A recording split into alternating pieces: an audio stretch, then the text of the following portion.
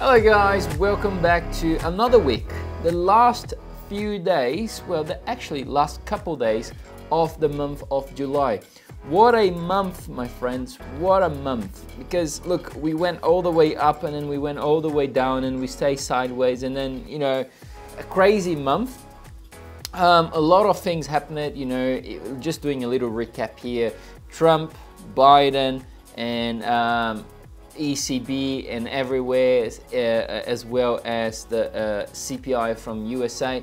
So lots and lots of things happening on the market at this moment. I hope everyone is using a good risk approach, a good risk management. Today's video, I'm just gonna have a look at the economic calendar. Always ask you guys, please subscribe to the channel, give us a thumbs up on this video, and share this content with your friends. And this way, everyone can learn, everyone can understand what's gonna be happening during this week.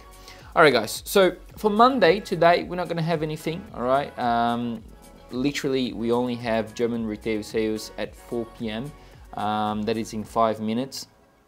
And then Tuesday, tomorrow, we will gonna have some European data. All right. So especially German CPI, as well as Eurozone GDP and the German GDP quarter over quarter, all right, and the Spanish GDP as well.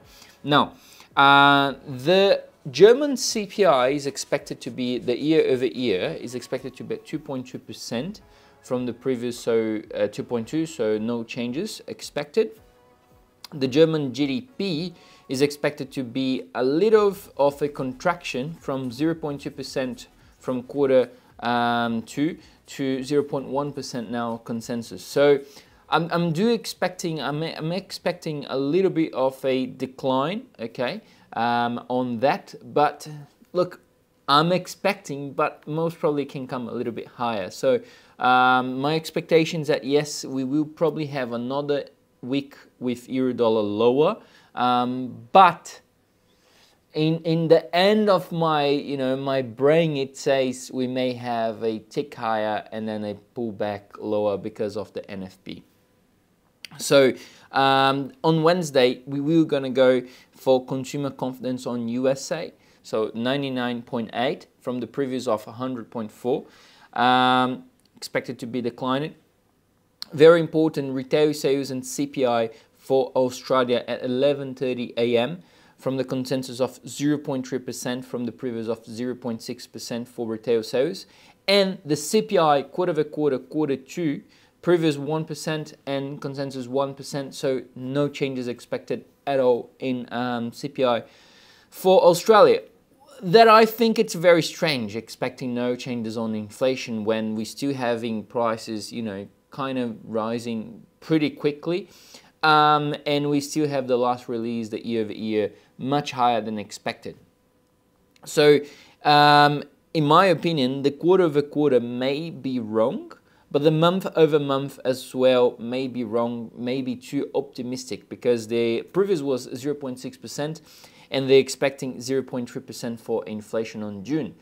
I think it's too optimistic to be honest with you guys. I do believe that we still have a bit of inflation, but you know, it may come from 0.3 to 0.4, somewhere around those numbers. And this will, of course, continue to weaken the Australian dollar. Even though it's a bit higher than the consensus, it's lower than the previous. Then we go for the Bank of Japan monetary policy interest rates decision. Expected to be at pause here on my economic calendar. But I'm expecting a hike, all right? And I do expect Japanese yen to be stronger than before. So, to be honest, I do believe that we're going to get a hike from the Bank of Japan, especially because of the GDP and, of course, the CPI that everyone knows. I think they are maintaining a good balance between inflation and labor market. So I do believe on a hike from Japan. Later on that the same day, on Wednesday, we're going to have German unemployment rate, expected to be no changes. And then the big one for the week is the CPI as well. One of the bigger ones is the CPI for Europe, expected to be 0.1% lower than the last year, from July 22 to July 23, and now July 23 to July 24, expected to be 2.4%, and the core CPI is expected to be 2.8%. Then we go for ADP, non-farm employment change for US, and then we go Chicago PMI, and then on Thursday we have the Fed interest rates decision. What a big take here we have during this week for the USA. Look, most probably we will see, Fed very data dependent again, like not trying to be anything massive here. They're just going to try to be simple as possible into the approach, because when it comes to such a final point, this will be very important to know what they will do on September. Okay, because in August we don't have the meeting from the Fed. The next one we're going to have is going to be on September, and 90% of the market, well, 94% of the market is expecting a cut from the Fed in 18th of September. So look, it's going to be very, very important for us to understand what the Fed wants to do and what they will say as well on Thursday. Then we go for, this is going to be at 4 a.m., okay, in Australia time. And then we go for manufacturing PMIs and unemployment rate for Eurozone. And then again, we're going to have a bank rate decision on the same day. This is the UK, all right? So plenty of opportunity on pound dollar, pound yen, euro pound, and so on. So definitely, if you're not in the markets yet, this is a really good opportunity for you. A lot of movements is going to be happening during this week, especially on Thursday. We do have manufacturing PMIs for the USA as well. And then on Friday, my friends, we do have the big boys, the private non-farm payroll, the average hourly earnings, and the participation rate, and everything that you already know, unemployment rate, as well as the non-farm payroll.